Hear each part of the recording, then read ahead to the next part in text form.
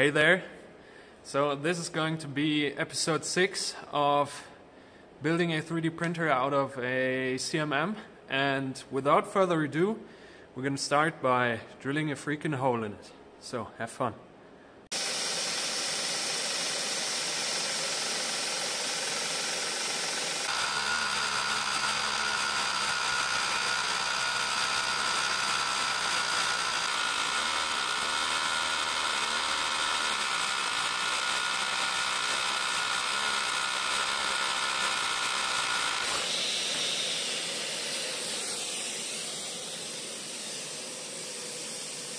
Scheiße. Also, okay. Oh. Die Unterlegscheibe wird auf jeden Fall groß, die da reinkommt. Ja, die muss auch. Scheiße. Damn boy, that went perfect.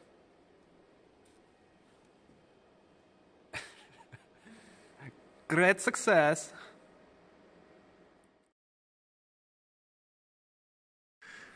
Hello, ladies and gentlemen. You saw me doing the first test print on like December 31st. You can see here that I did some objects to get the extruder dialed in, and that did work pretty much on point.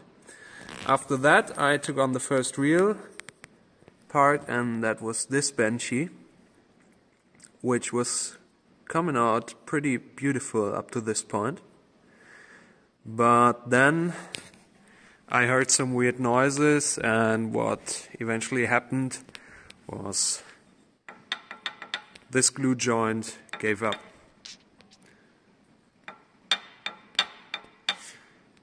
So today is Sunday the 17th. I finally got a few hours to start working on this again. So okay, let's try to investigate why this was breaking in the first place. I guess there are two possibilities. So if we have a look at the joint, you can see the glue did stay really well on the aluminum surface, which was indeed very rough machined. That seems to be the best choice. It did not stick to the granite this good. As you can see, I did rough it up before gluing, but it seems like it was somehow filled with the glue. That seems to be, I can't really feel a difference between this and this surface. So if you do a quick math, you can see the glue area is like 60 by 45 mil. That comes out to 2,700 square millimeters. And if we take a really conservative guess on the strength which is given in the data sheet, that comes out to almost 40 kilonewtons, which can be considered quite a lot. But a glue joint is always the weakest in shear mode. So if we like pull this edge up, and that may be caused because this is creating a leverage from here, which is the attack point, to here. It may have lifted this up, but all things considered, I would take, because the leverage is so short that just the granite itself is not really meant to be glued, particularly in this surface condition. So it's way too polished to really give the glue a good surface area. My original plan was to leave this connection untouched. So as I was messing around with these air bearings, I destroyed the geometry of the CMM itself, because as you can see, these air bearings, these are these brass plates riding in here, can be adjusted with these two set screws. There are additional two ones on the bottom air bearing, and this one is quite easy to align because I just have to stick a dial indicator to a well-known perpendicular or parallel surface in this case, and I can tweak this in with the top screws and then have the bottom screws just like on tension. So that is something I can do myself without any special gauges or equipment. But the X and Y axis are a whole different story, because further down you go, less reference surfaces you have, and it's getting more difficult to adjust all these bearings and not mess it up, because, you know, as you may have noticed, I'm not a certified CMM technician. I just work my way around here. What I wanted to say is, I don't want to mess with the whole alignment of this one or this one. But on further investigation, I saw that I pretty much shouldn't be able to destroy this, because this Y-axis granite is connected in at least 4 points. There is this screw, and this one, which is connected to this steel casting. And I guess these set screws are what balance this whole thing to be perpendicular to the x-axis. Also, in terms of perpendicularity in this direction, there seems to be some kind of a point where this is resting on, and there is some pre-tension done with this screw. So my guess is I can take this screw out, leave this as is, and if I attach everything in here and screw this back into it, I shouldn't have messed with any of the alignment. At least I hope so.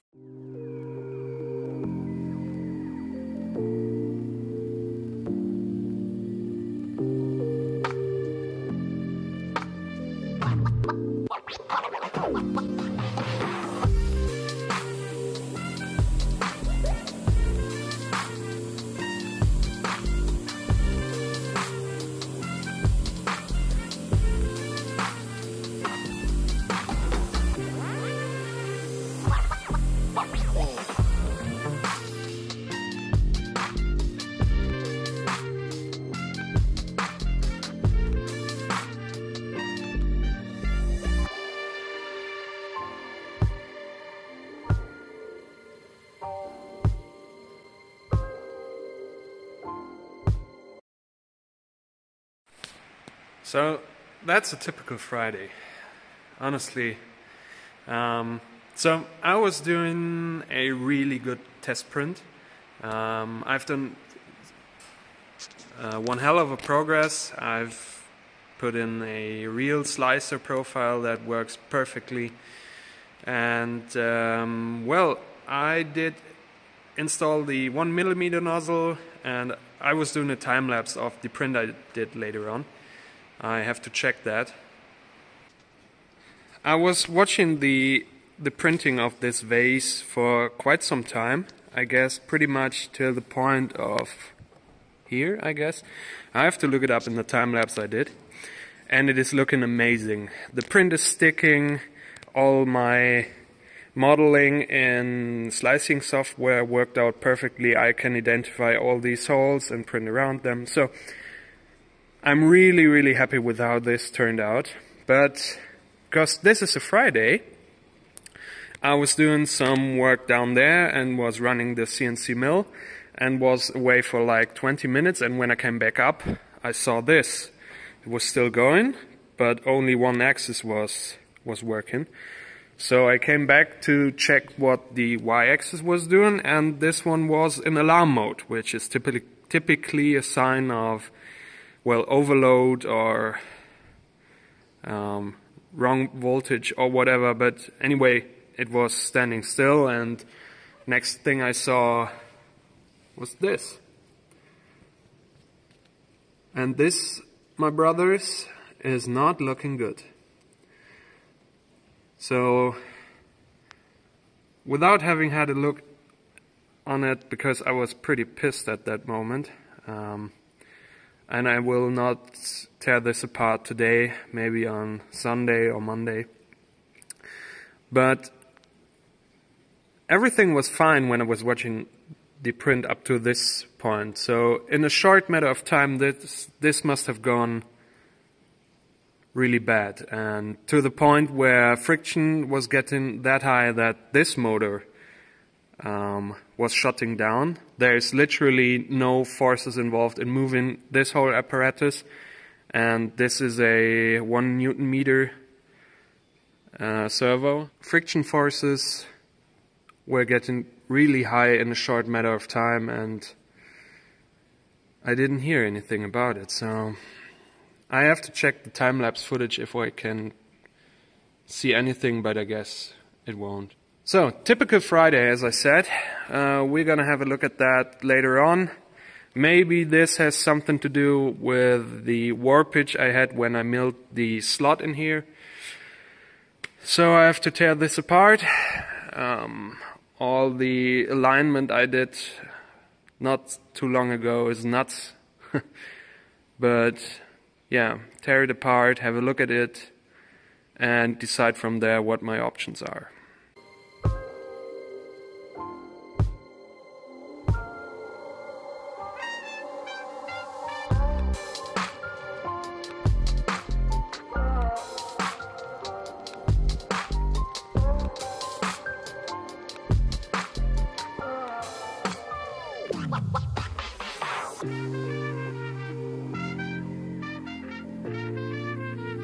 That was an interesting teardown, so I will show you the damage right away.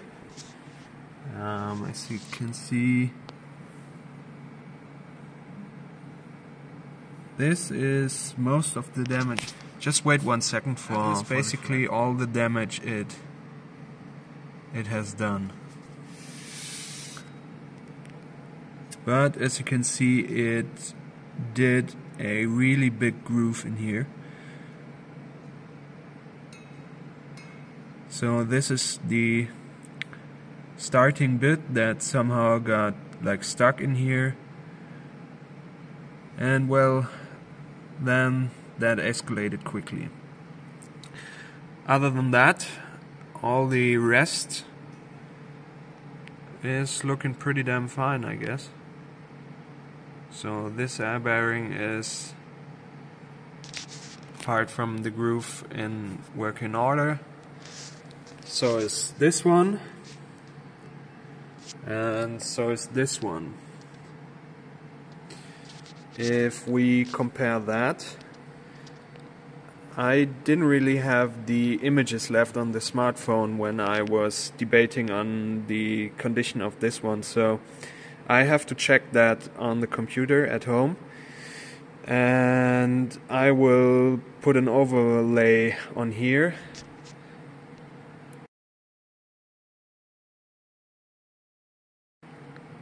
So there is definitely some wear on here.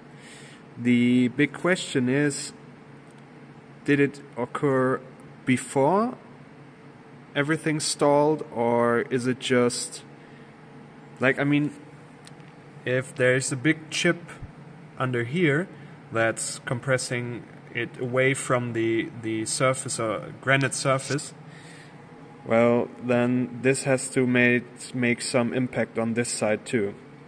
So I'm not quite sure. Other than that, it seems to be in a good condition, and well, I have to make my mind up about this one here. On the granite itself, it is looking like this. Feeling over here, you barely feel any dents in the granite itself. It's just, it appears to be like the brass is melted on here. So I'm not worried about the granite itself. The only thing I do have to consider is how to get that off here. Do a search later on maybe removing it. Well, later on I'll do a search on how to remove that. Other than that, granite seems to be holding up fine.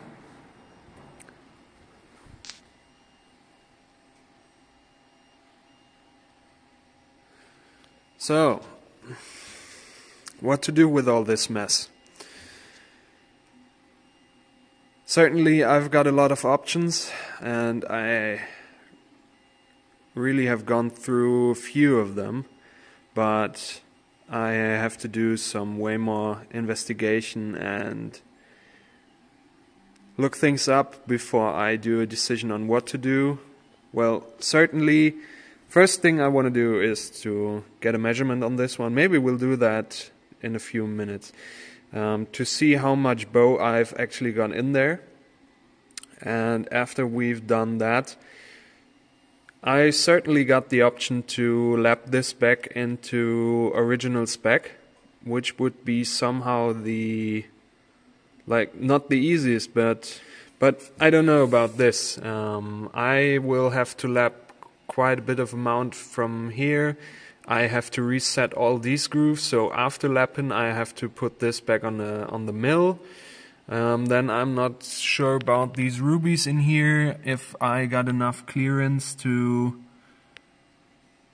Well, I can't machine them down. This video is somehow awkward because it features just breaking, fixing, repairing stuff. So I think I will do a measurement on this one. Get that right after this video. Publish this, and well, you guys can leave any comment you want on what I did wrong. Maybe you're an expert, or more of an expert as I am. Full disclaimer, I am not. Everything I know about this is taught by myself, and well, you can't know everything. So if you have any comments on why this setup crashed, or what your opinion on this is, or how I should repair this, or, well, it doesn't necessarily have to be a repair, maybe built from scratch, but I'm not done with the research about this. So I guess this will be another episode on how to break your 3D printer. And I'm really curious on what you type into the comments. Well, and I guess we see you next time when this might be working again, or not, we don't know. Alright, so that's the setup.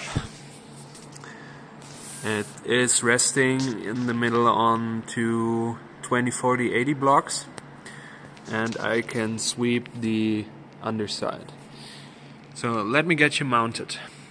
So that's showing a 0, and if we sweep along here, you can see it is dropping a bit. So this direction is actually dropping the needle. So we got like 25 microns to here. The other side of the channel is at 0 again. And this is showing right about 50 microns. I'm not going all the way, it is still dropping, but the actual surface that is in contact with the granite ends about here. So this is where the screws go in to attach it to the base. All the way back to 0. So as you can see, we do have pretty much a bow in here on both sides. To show you that the setup is legit, you can go here. It's shown right about 4 at that top point, and I try to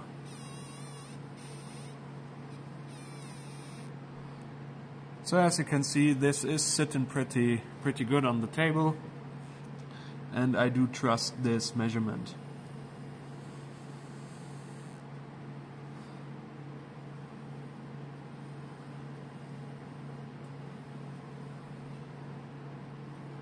It also seems to be little bit dropping right here at the end, but I couldn't see any damage on the on these sides of the air bearing, so I guess it's not rocking this way, it's just rocking this way.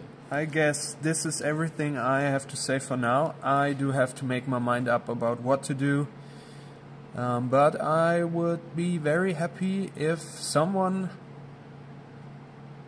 would have a really good idea about this. So after all, this is a community project, and I just see me doing all the work all the time. Nah, I'm just kidding. But any help would be highly appreciated, and yeah, maybe we'll get this guy back on the road again.